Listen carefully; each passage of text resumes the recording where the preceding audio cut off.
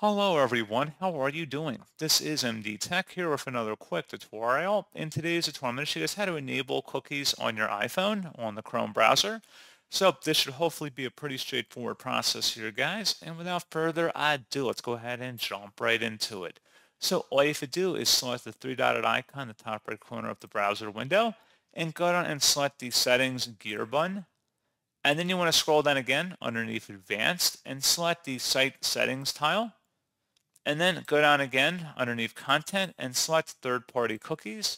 Either allow third-party cookies by selecting that top option up there, or if you wanted to keep it blocked across most of your websites, you can add site exceptions by selecting the little plus icon at the bottom to add certain exclusions.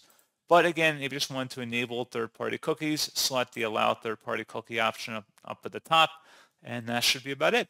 So as always, thank you guys for watching this brief tutorial. I do hope that I was able to help you out, and I do look forward to catching you all in the next tutorial. Goodbye.